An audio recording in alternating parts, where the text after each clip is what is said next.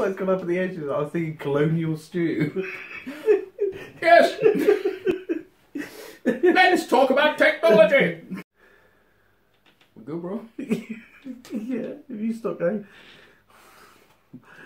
I'm a fat guy, that's how I breathe. No, you were sighing. You were trying to do some sort of focusing sigh. He's Ali. He's Stu. And we are the Tech Sentinels.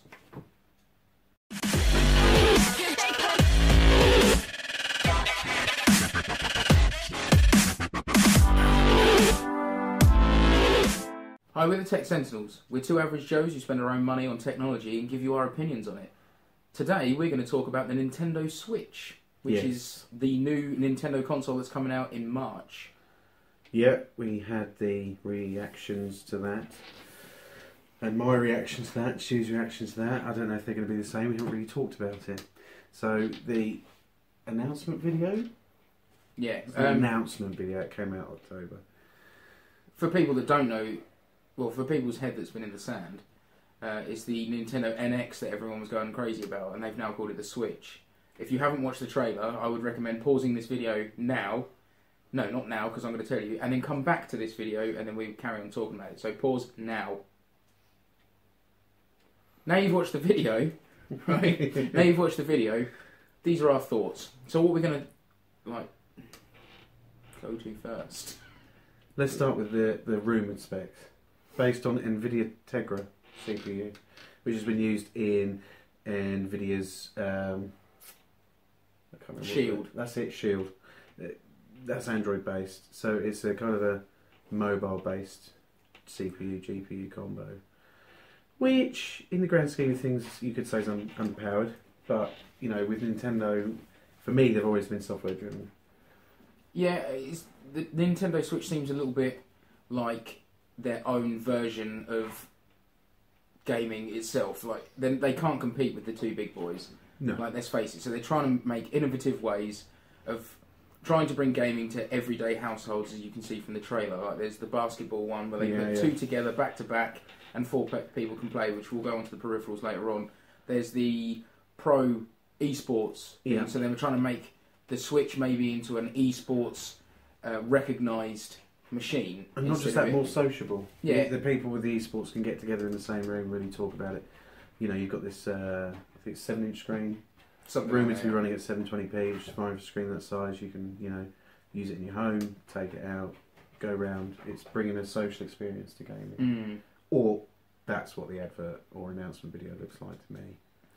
There's also the dude on the plane that goes around on the plane and pulls out... Busy lifestyle. Yeah, busy lifestyle, and he's playing Skyrim and loads of different games, just on the go. He's playing on the plane, in the taxi, at home. In the airport, meets a girl. In the airport, on a bench somewhere. Yeah, meets some girl, so that's pretty good. It's like, play anywhere. And the last one is that the lady that's... All of her mates are on a neighbouring rooftop, and they go, oh, come over here, you know, come and have a drink. And then she takes her console with her, and then they're all like crowding around playing all these games, which seems a little bit unrealistic. But as you said earlier, before we started recording, it's sort of the extreme scale of it. Yeah, it showcases the different ways in which you can play, and the different ways in which you can play with other people. So that the busy guys show the versatility between playing at home, and then obviously taking it on the road. The esports, you can get together and strategise like they did with you know, with a sheet of paper. You can all play together, and then you can go and play it in the arena. You had the basketball players, which actually they set two up and went head to head against each other on basketball. So you're shooting 2 against 2, and then you had the group where they used the separate sides of the controllers to play a 4-player on one machine. So I'd say that's the examples of, you know. What was the game they were playing 4-player? You know what? I'm not sure. I don't know. Because I can't remember that. We saw Zelda, we saw Skyrim, but it's been said that that's been superimposed on at the moment, but it should support it. We saw Mario Kart, if I'm not mistaken. That was in the car, because you had the band. That's it, the band in the van, and they had like a holder for the car. That's the one. Yeah, that's what they did, wasn't it? Yeah. There was a new Mario game, which is obviously going to be normal. Yeah. You know, releasing a Nintendo console without a Mario game is just suicide. Let's face it. It did happen. Huh? It did happen. When was that? Wii U didn't get one on release, did it? It didn't get one on release, but what I mean is that there will be one. But what Mario games are there? Actually, no, we're going to digress on that one because this isn't about the Wii U. This is about I was going to say NX. It's about the Switch. So the first thing that I would like to go on to is purely aesthetic. It's purely the design. Yeah. In my opinion, it's very similar to a Wii U gamepad. So you've got the screen in the centre, except these bits are cut off. So you can pull these bits off, right? We will assume they're Bluetooth. Yeah, I'm not sure about that. Wi-Fi 2.4 gig Wi-Fi, something like that. For me, it seems like he does too much in the trailer. The one with the busy lifestyle, does too much in the trailer with the console for it to warrant it actually being able to happen. Like, he puts it down into the little dock, which is fine, picks up a controller, and it seems seamless. And then he picks it up, plays it in the airport as normal, as he would like the Wii U. Then puts it down when it's standing up. It has a rear stand on the back. Yeah, it has a rear stand. So he puts it down. I'm just going to use this front ways just to puts it down, and then unplugs the controllers. Yeah. So then they're separate, which is fine, and a bracket, and then puts it down. But then later on, you see them split up the controllers, and how for 2-player, and even possibly 4-player. And I can't see how all of those possibilities can then make a fluid experience. Well, I think when he slides the controller off, there's also a centerpiece that you can slide the controller in. So this is a Wii U Pro controller. So the idea is that you have a centerpiece that you slide the two outer bits onto, and it becomes a controller much like this.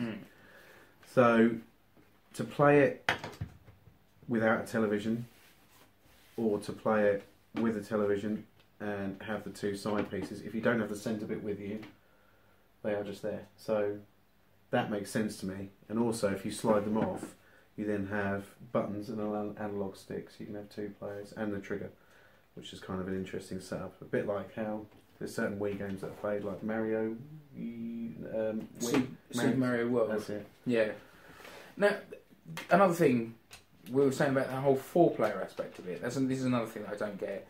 Is if you think the controllers are very similar laid out like this. So you have, I don't think, is it an analog stick here? There's 2 analog sticks, but I think it's more like the 360. But how can you get 4 players on? You can't. You can only get 2. And then you can get from what it looks like on the video, another 2 of those controllers to then play. Oh, I thought you meant it's one on each side of the controller. I was like, no, not from what I can see. No. So 2 switches. Yeah. So that kind of brings a social experience of being paired, like a LAN party. Yeah. So it's again bringing people together to play. That's quite nice, but also another thing in it, it looks like it uses cartridges. Yes. Whether the rumor is true, it will use cartridge base. But how it won't be compatible with any previous console or current console from Nintendo. How much storage do you reckon a cartridge can hold that size? Easy, 256 gig on a micro. You can get micro SDs, 128 gig. Flash memory, NAND memory, as it's called. So yeah, and it's pretty cheap, pretty affordable. Even 64 gig. A normal Blu-ray is 59 gigabytes. And you think how cheap a 64 gigabyte? It all just seems a bit tall for me. Like, look at the Vita. Right, the Vita was cartridge games. The Vita wasn't too bad, like in its specs, compared to the PlayStation 3. But it seems like that it can never run much. What can I say? Like quality games. It was always like a total difference in graphical quality, and I can't see it bringing. But how long ago did the Vita come out? Quite a long time, but it's the point that I'm trying to make is, okay, you've got the Switch, which is its own console, it's its own unit. Yeah. You put the game in, and that is the console. But then you put it into the dock, and then is that streaming? From what I would see, the dock is a charger and an HDMI out to the television. That's all the dock is. I don't know. I will. And I'd like to have one in my hand to be able to understand this. With an NVIDIA Tegra of the new generation that's coming out with the new architecture, the MVN architecture, I would say you're probably looking at the power of an Xbox 360. because you got, without getting too technical, you've got new manufacturing processes now where you can make more powerful GPUs that use a lot less power.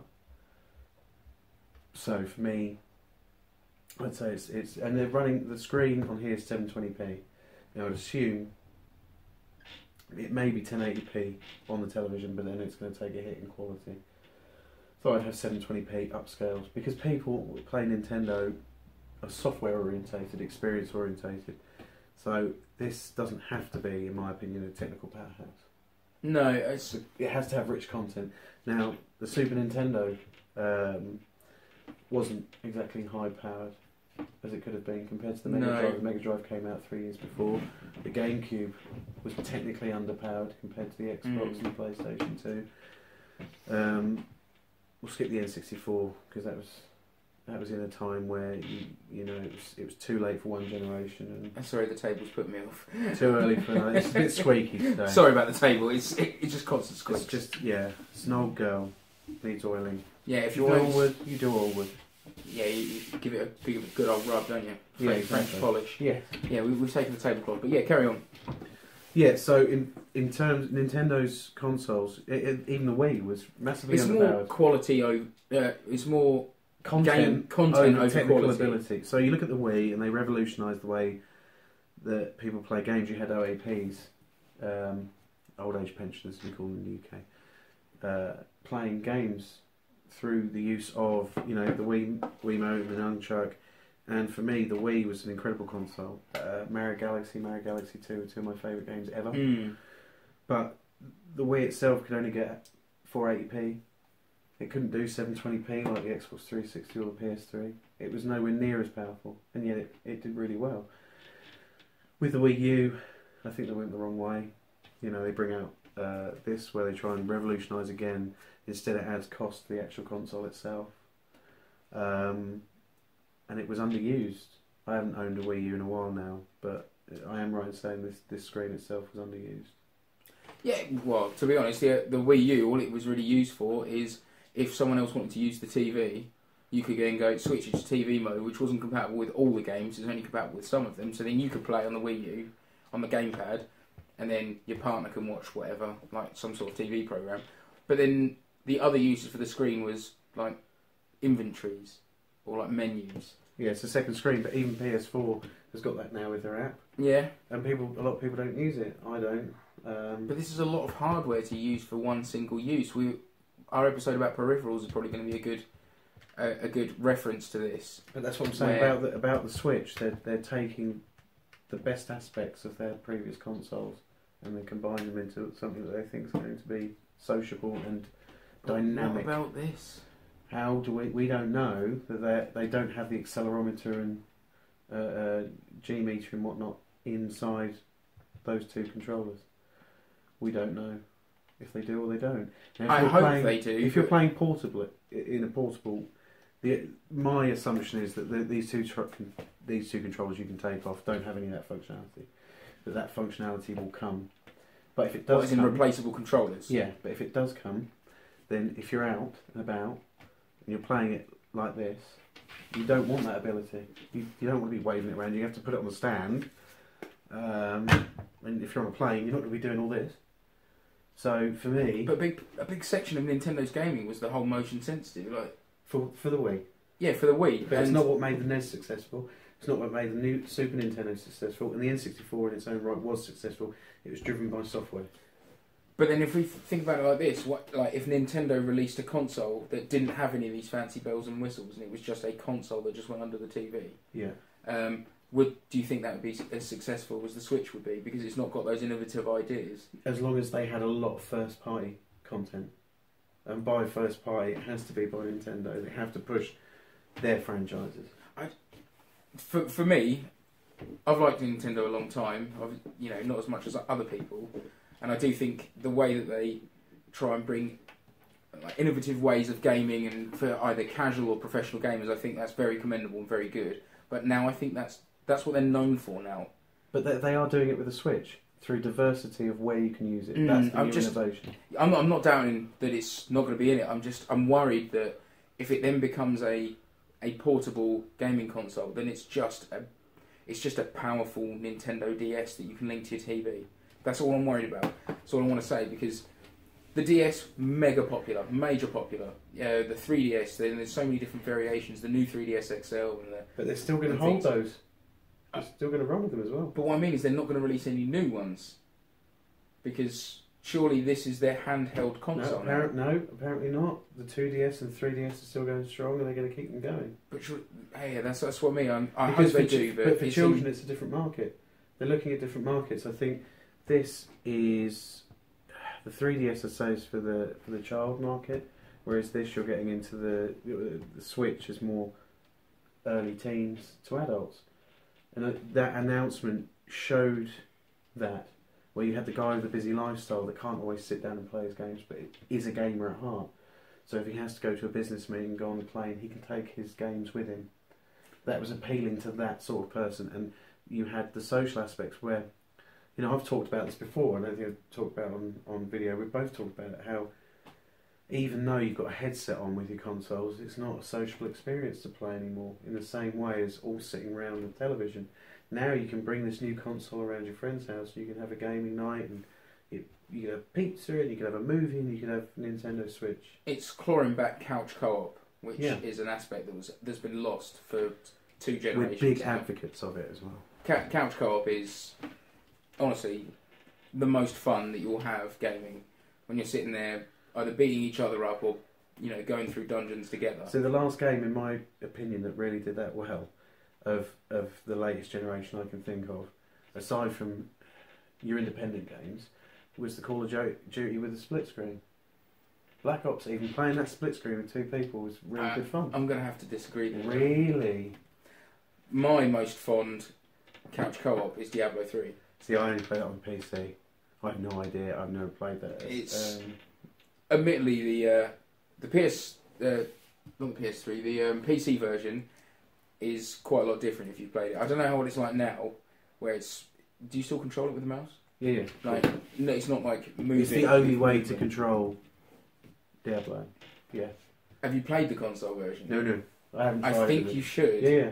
Because everything is so much more... There's just so much more action in your face. Yeah, there's so much more panic. Yeah. Because you're then relying on Twitch gaming. Yeah. Where you're like trying to go on reactions instead of thinking, shit, where's my attack? Yeah. You know what I mean? I'll bleep that out, by the way. But that was fantastic, fantastic experience. Well, that's what they're trying to bring back with the Switch. Yeah, and I'm fully supporting that.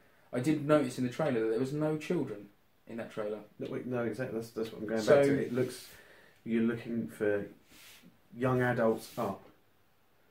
Now, it doesn't mean to say they won't be putting games on there meant for children. What they may be doing is pushing the 3DS or a new version of 3DS to appeal to children. Because this is an extremely expensive console to then allow a child to go out with.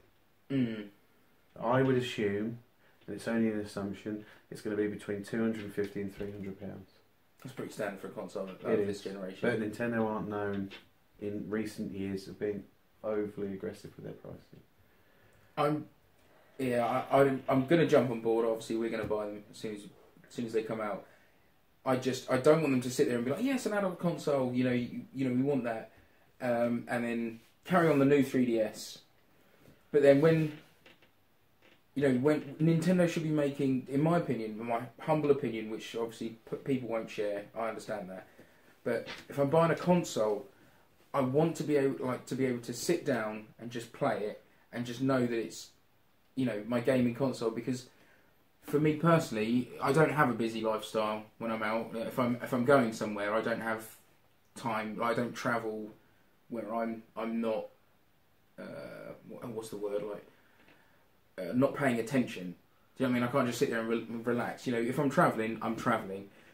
And I think making a console that's mobile, you're sacrificing power for something that could potentially be a little bit better. But maybe they aren't appealing to you as a customer. Maybe they're appealing to other people that don't have the lifestyle where they can sit down and play and relax. Maybe they're appealing to people that have a busy lifestyle and want to get 10 minutes here, 15 minutes there, and capitalise. Maybe they're appealing to people who get the tube or the train to their job or something. if I'm going to be brutally honest, this seems to me that whatever the Nintendo Switch can do, the only thing that it's got going for it, in my opinion, even though I'm going to buy it, I'm definitely going to buy it, the only thing that it's got is the first-party titles. Because essentially, this is a mobile phone. But it did also show... It's just mobile gaming to me. Well, it's using NVIDIA's mobile chip. But, however, let's say, for example, let's talk about resolution, right? The screen, they think, is going to be running 720p on a small screen, which is fine.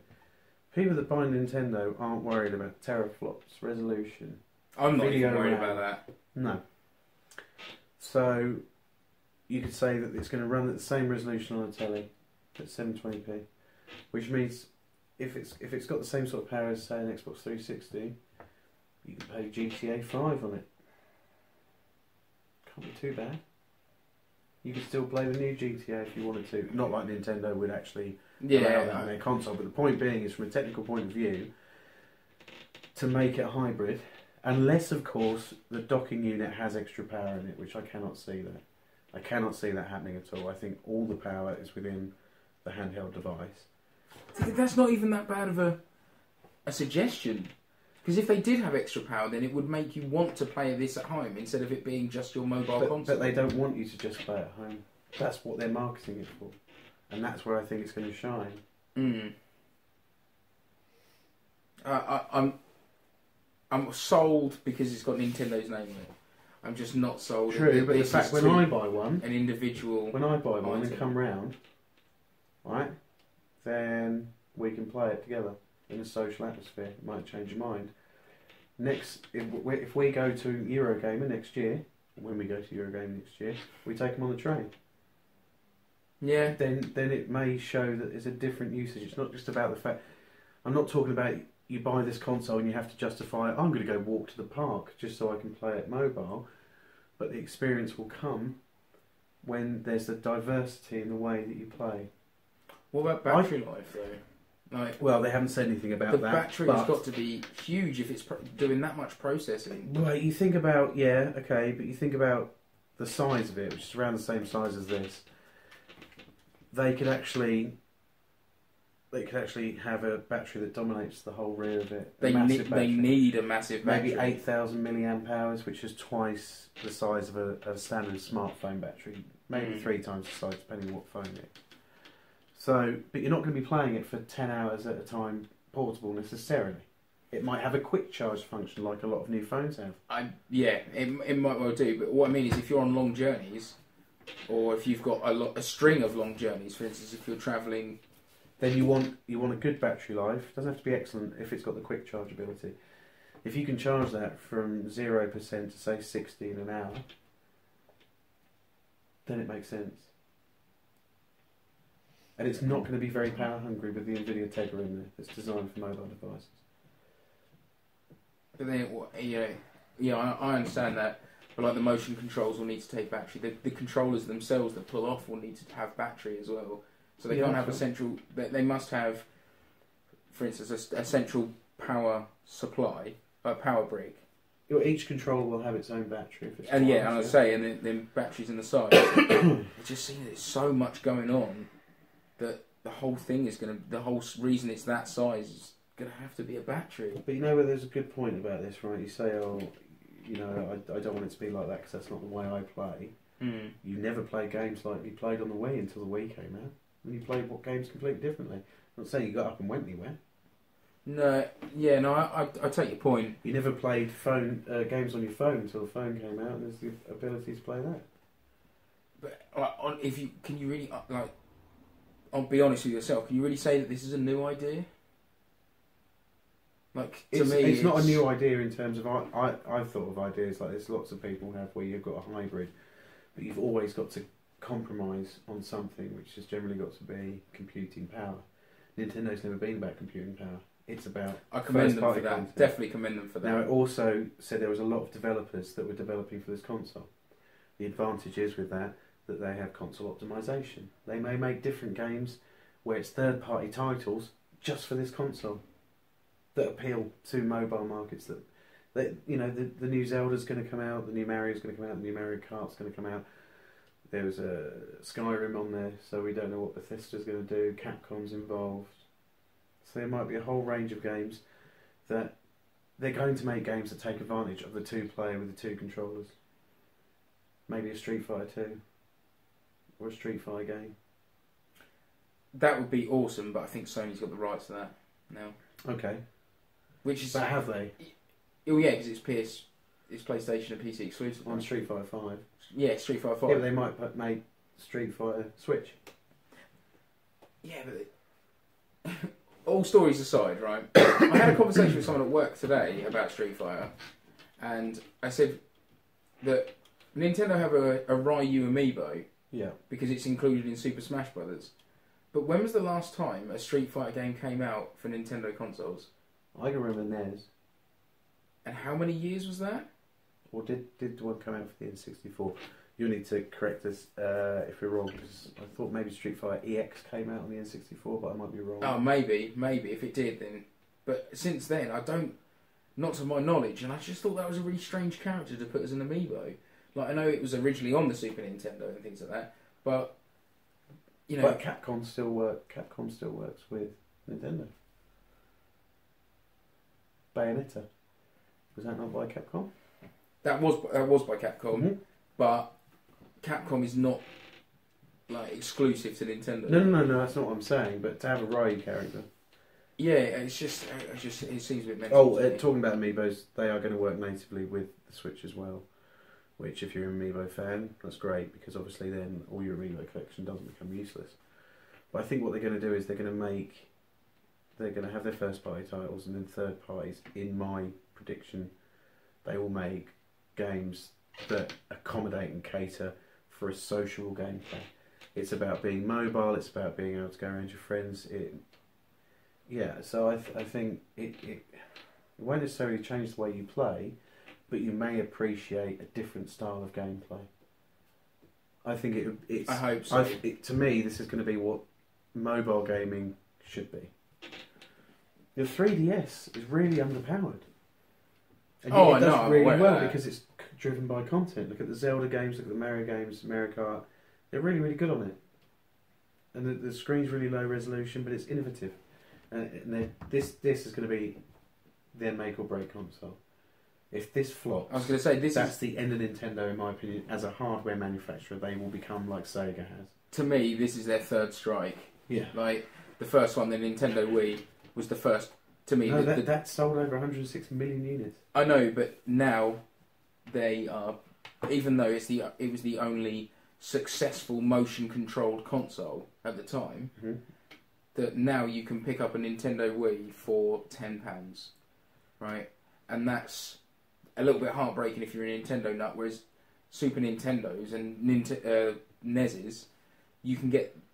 Well, if you get any of them under 50 quid, you are lucky. Yeah, but I'd say there's demand and supply because there are hundreds of millions of Nintendo Wii consoles out there as well. The market was flooded. And there's a lot of people that bought the Nintendo Wii that weren't games players because they were intrigued and seduced by the advertising. And I think they sold them on. Oh, also the Nintendo Switch will have, from what we could tell, a Pro controller. It looks very much like this. That'll be available as well. Stick and buttons are reversed though. It had the Xbox more of 360 Xbox, layout to and it. so does this. This has an Xbox 360 layout. So depending on what size you get, depending on how you play it, if it's a 360 layout, then it'll be like that, wouldn't it? Yeah, but on one side, if you slip both the controllers out, one side you've got a controller in the middle, and the other side it's on the outside. If you're playing. Oh yeah, I never really thought about that. It does change that. That's a good point. I like the idea. For me, this style of gameplay, will it work? Do I go places enough?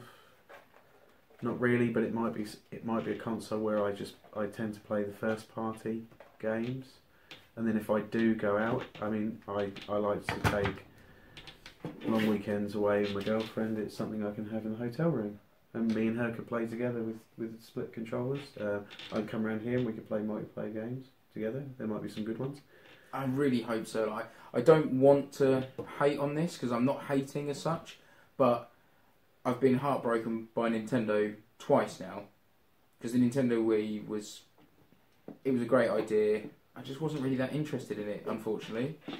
Millions of people were. Don't get me wrong. The Wii U was just to me a bit more powerful Nintendo Wii.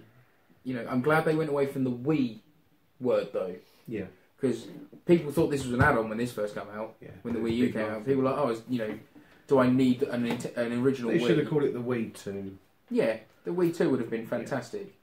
But the Wii U is so vague in what it is. Yeah. You know, do you know what the U actually stands for? No. Because I don't know whether it's a, you know, Wii, the brand of the console, or we as in us, and U is like another play of like you, or is it some sort of word that no one understands? Like, I don't know. Because Wii U doesn't make sense. I think it could be caught in a cultural difference between us and Japan. Whereas the Nintendo Switch, the name is pretty descriptive of what it is. Yeah. You can switch the layouts of everything. You know, you want it like that. Oh, just switch it up. You can play at home. You can play out. You can play split screen. You can play all together. So that I like the idea of it, and I really like more powerful consoles technically. But when it's with Nintendo, I don't care because their games don't require realism. They don't require pushing textures and physics effects. And I think what they're going to do, their strategy, in my opinion, will be third-party developers will play to its strengths.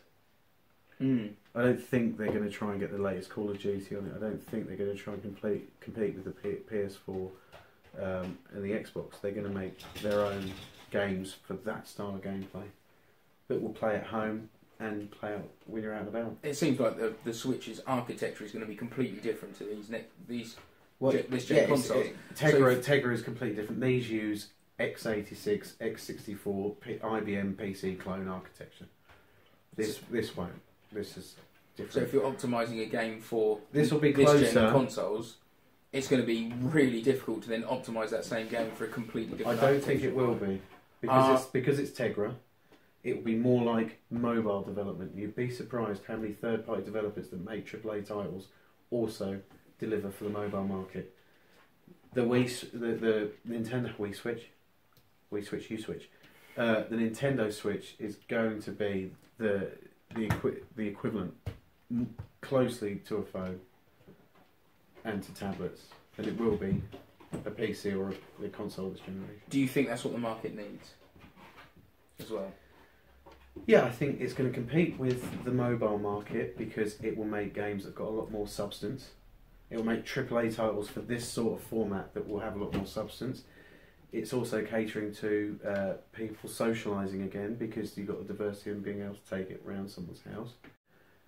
Hopefully it's going to bring people together, like in people's front rooms. What I'm saying is that when you're at home, it's going to bring casual gamers or people that don't have a lot of time to play.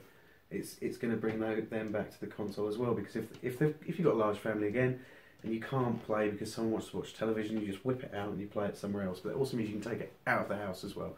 You can play it on your lunch break, you can play it on the train. You can play it wherever you want. You can play it in the summer outside when you're enjoying the sun. Or you can stick it into your TV and play on a big screen.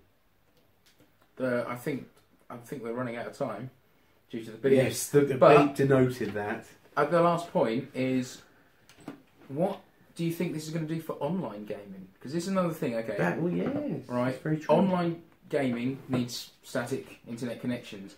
Now, I know that Japan, and I think it's just Japan, has got a complete countrywide free Wi-Fi. Yeah. So it always has an internet connection, which means that you can go out, you just connect to the internet and go. Whereas in, for instance, UK and the US and everything, they don't have solid internet connections everywhere they go. I'm pretty sure they're like us, you know. Yeah. If you have internet at home, fantastic. And then when you go out, you don't, unless you can connect to things like cloud Wi-Fi's, which require logins.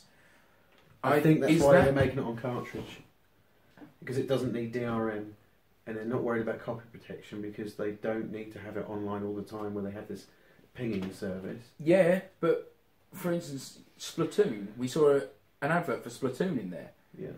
if they're going to try and make that an esports, you need a solid internet connection. So in Japan, fantastic. Over here, if you want to go out, does that mean that you lose all online capabilities? No, I think it's going to have Wi-Fi functionality. And Yeah, you'll be able to connect to Wi-Fi. You'll be able to connect to your hotspot on your phone. Yeah, no, definitely, 100%. But they might even bring out one with a SIM card. That was literally the next point I was going to. Like, if they rely on, you know, being online for obviously things like Splatoon, not generally, then is that not going to cause a problem in our market without having a SIM card model? Or because what happens if you can't hotspot off your phone? I don't think can iPhones do that now? Yes. I think they can actually now. But some phones can't. I think you're looking at this, in my opinion, you're looking at this the wrong way. People that want to play esports are going to go and find a broadband connection and play it there. They're not going to be playing. Oh no, I'm just using Splatoon as an example. Yeah. But if there's other ones that are just like, compete with your friends, you know, like high scores and stuff, or anything like that. You fancy getting something from the store, or even just general game updates. Then it will have Wi-Fi functionality. It may have a SIM card. Well, that's the thing. Is it going to be a data connection? Is there going to be a SIM card in it like the Vita did? Because the Vita flopped. It really flopped hard. Yeah. No, it's now a non-essential peripheral for me for the PS4. Yeah. That's all it is, just for remote play. And how often do we get time to use it? I'm just dubious that this is going to turn into. It could have direct play, ad hoc play, where if you're sociable, if you're in a sociable environment where everyone's around physically, then you'll be able to connect directly via Wi-Fi and set up a local network between them. It's called ad hoc play. It's direct. That's a good point, because that would. The 3DS did it. A lot of PCs can actually do it, where you can actually directly link via Wi-Fi from one device to another. Because that was my concern. Because if you're going to go out and you're going to like, oh yeah, let's play that basketball game. Yeah. We don't have Wi-Fi. No. I think my prediction is it'll be ad hoc, direct Wi-Fi connection through. Didn't DS do that? Yep.